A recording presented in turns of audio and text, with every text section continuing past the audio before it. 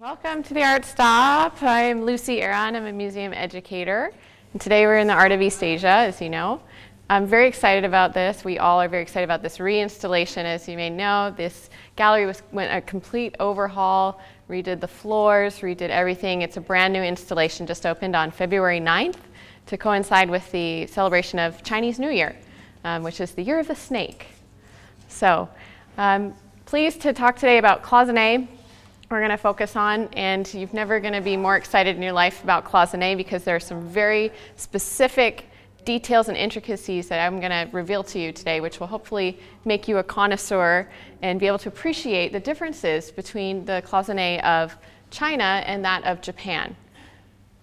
So as educators, what we do is we provide resources and gallery interactives for people so that they can learn a little bit more about the art on view, interpret it, get some cultural context. So what we did in this exhibition, in this installation, if you have not already seen it, is we've created a couple of, and I say we, the education department, has created a couple of gallery interactives, such as forgeries that you can touch, that give you a little bit of a background on that. So you'll see those spread out through the exhibition. We also have a calligraphy station towards the back of this exhibition where you can practice the ancient art of Asian calligraphy. And then my contribution is this handout, which is called Cultural Connections, and this is going to also kind of guide you into experiencing Cloisonne between China and Japan.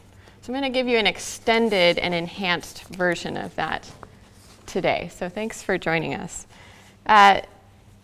So before we go into the specific details and intricacies of the Cloisonne, I just want to give you a little quick background about this technique and what it actually is. And I'm very fortunate today to have in my hand a piece of Cloisonne that was lent to us by Richard, one of the docents, who obtained this in China and brought it back.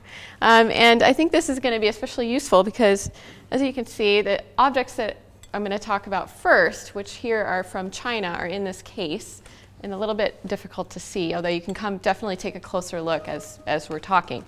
We'll then move back and look at the Cloisonne, which is a little easier to see in the next room.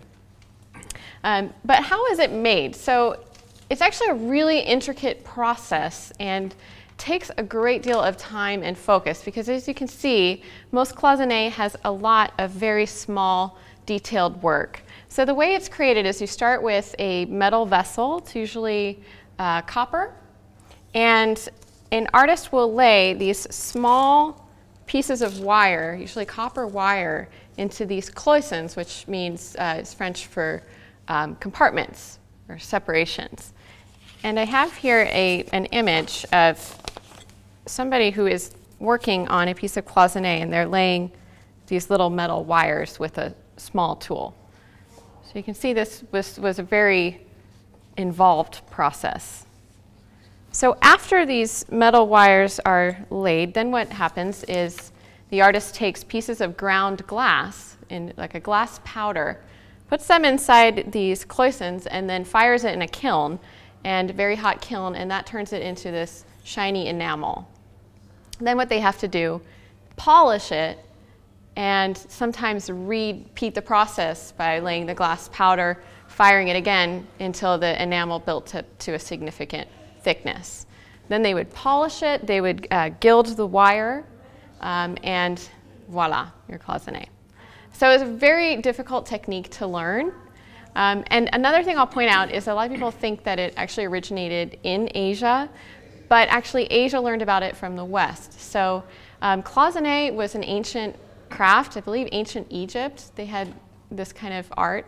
And then Byzantium really refined the technique. So in about 12th century, Cloisonne reached a peak there. And then, of course, Byzantium being located strategically along the trade routes, the Silk Road to Asia and Europe, pieces of Cloisonne eventually found their way over to China. So China then picked up this technique, and they got very good at it. So Chinese Cloisonne is actually older than Japanese, and we'll find out why the Japanese actually didn't pick up on this until later.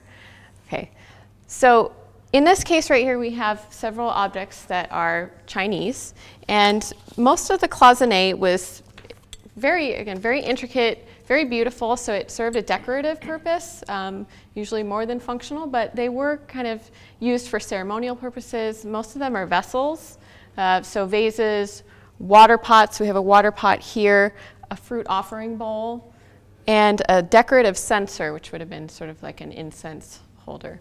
There's also a couple other interesting objects which you can take a closer look at. There's a brush washer, so of course for dipping and washing your brush, for doing the art of calligraphy. And then we have our lidded box in the form of a recumbent bowl, otherwise known as Artie. So this is our new family program's mascot, you may see, and he's on the label here. So we can start by looking at these examples, and these will tell us a little bit about how we can identify Chinese cloisonne. So there's a couple key things that most Chinese cloisonne exhibit. The first thing is that Chinese cloisonne remained very traditional throughout centuries of production. So a lot of the similar colors and motifs you'll see in Chinese cloisonne. Now we have a wide variety here in this case, so that may not be totally apparent to you. But the colors are one thing. So this turquoise color was really the most common. Undoubtedly, they would use turquoise most of the time. There's the blues, and then of course the yellow, which if you are familiar with the significance of color in Asia, yellow was the color of the emperor. So we know whenever we see something that is yellow, it most likely belonged to the emperor, was created or commissioned by the emperor.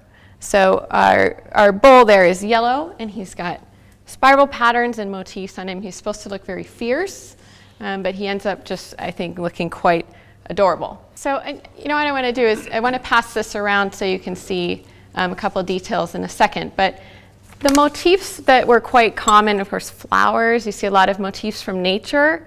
So you'll notice that on these objects. There's grapevines on one, flowers, petals, different motifs that were inspired by nature. So that was very common to both Chinese and Japanese cloisonne, and we see that on this vase. Butterflies, again, very beautiful. The transient, qualities of nature and change and that sort of thing. Those were common themes in Asian arts.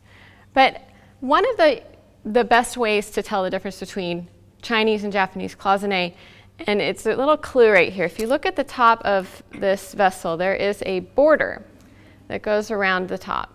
And we'll also see it on a couple objects in this case. This border is specifically Chinese. So there's I'll pass that around so you can take a closer look. I have an image here so you can get a better idea of what I'm referring to. But this border is called ruyi. And it's shaped in a clover. It's a 3 semicircle pattern with a dot in the middle. And that was actually a symbol for the emperor's scepter. The head of the emperor's scepter was shaped like a clover. And that actually symbolizes a sacred fungus in China. So Chinese cloisonne will, if it has this border, which not all of them do, that would be an indicator that it's Chinese. So that's the first thing I would look for. So we have colors, we have motifs, and we have the border. We'll see the difference when we get over to the Japanese, what kind of different borders they used for theirs. Okay, so let's then think about now some of the techniques that the Japanese use. So I invite you to take a closer look, and we will walk over here and transition. Okay, so now we're going to continue in Japan, and these are quite easier to see because of this case arrangement. So right off the bat, you're going to notice some major differences. We'll get to that in a second. Okay. Why did Japanese cloisonne occur much later? As you may know, Japan it had enforced these strict no trade laws so that you could not enter or leave Japan with goods. And this was because before the 19th century, Japan wished to remain traditional, pure, keep the borders closed. So before the 19th century, they had never seen cloisonne. Once the borders opened for trade in the 19th century, these pieces of cloisonne started trickling in. The samurai actually took to them, and of course the samurai in Japan were scholars, artists, writers, so they mastered the craft of cloisonne first. It is believed a samurai found a piece of cloisonne, took it apart to study how it was made, and then took it from there. So the very first pieces of Japanese cloisonne mimicked that of the Chinese and looked very, very similar. Then they started taking it in a different direction. So they really started to stray in technique. And why we think this happened is because there was a German scientist who lived in Japan, and his name was Gottfried von Wagner. And he was invited to live in Japan in the late 19th century. At the time, the emperor invited him. And he introduced new techniques for chemistry and all of the things that they could use these techniques for creating cloisonne and expanding it. So at that point, the Japanese cloisonne makers started really experimenting. So they used new techniques, one of which is the ability to lay the enamel without the use of wire. So you'll notice in this vase right in the center, the moon with the soft clouds and the cherry blossoms, there's no wire separating out the images here. Okay? So that was one technique that the Japanese innovated. Another is the use of alternative materials in the glass. So we can see in this vase, you notice some other colors, and you actually see a metallic substance, so like a gold stone. So they used metal oxides and other materials to create these different effects. The colors are also quite different, so not keeping with the traditional blues and turquoise and yellow. Instead, in the Japanese, you tend to see sometimes these dark greens, dark reds, teals. These lovely little vases here have all these different shades of grays, blues, purples. So the colors really started to vary as well. Another thing I'll point out, which is difficult to see, but after we're done, if you take a peek at the top of this vessel right here and look at the inside, Japanese cloisonne makers like to keep the texture really rough and bumpy. So Chinese cloisonne makers would polish their insides of their vessels until they were completely smooth, whereas the Japanese sometimes left that orange peel texture, which is they just desired to leave it looking a little rougher. So you can notice that on the inside of that vessel if you're tall and can peek over the top. So back to the issue of the border. You may need a microscope, but in these small vessels right here, you will notice there's a very unique Japanese technique for borders, which are tiny, tiny circles. And the tinier the circle along the border, usually at the top or the bottom of the vessel, the tinier the circle, the better the quality. So these two right here specifically have very, very, very small circles encircling the rim of the vessel. Okay, and so those will be very hard to see, but that would be another thing you could look for to identify Chinese versus Japanese. The motifs, again, nature and beauty in nature. The cherry blossom was very, very popular as a motif. Of course, in Japan, the cherry blossoms bloom. They don't last very long. They're quite gorgeous, but then all of a sudden the cherry blossoms will fall away and you'll be left with bare trees. So the Japanese very much appreciated that aesthetic of changes in nature and impermanence. So there's the cherry blossom and the moon, just really beautiful scenes from nature. And if you're wondering what the back of this vessel may look like, because we can only see one side here, I had the good fortune to come across our head preparator, Jim Gilo, as he was preparing this piece for installation. And he allowed me to snap a photo. And here it is. This is the reverse of that vessel. And it's quite gorgeous. It's actually a water scene. So you have the houseboats in Japan, and they're floating, and there's lanterns. So it's just, just to give you a sense of what's going on the other side of that vessel. So it's a shame in the sense we can't walk around all of the way, but well, which side is more beautiful, I don't know. But this side is quite exquisite as well. Other motifs that will help you to identify and explain the significance of these vessels. The dragon, quite common to both China and Japan. So this vessel on the end has a dragon looping across the top here. And then there's another animal here, which at first I thought was a crane, because a crane is also a common motif or symbol. This actually is not. It is a hobard, which is a phoenix, not to be confused with the Western phoenix that rises from the ashes. This is a different symbol. And the hobard, or ho-ho bird, sometimes it's called, the Japanese phoenix, is a symbol that signifies a new age, peace.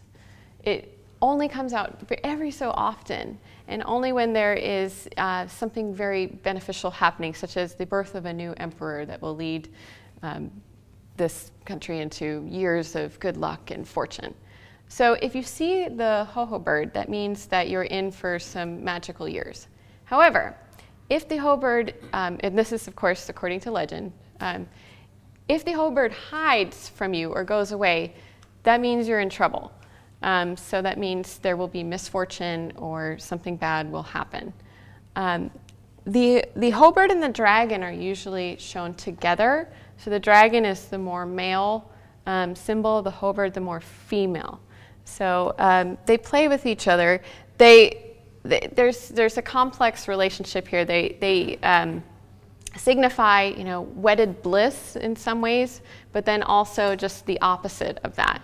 So whenever you see those two together, that's now you know kind of what that means.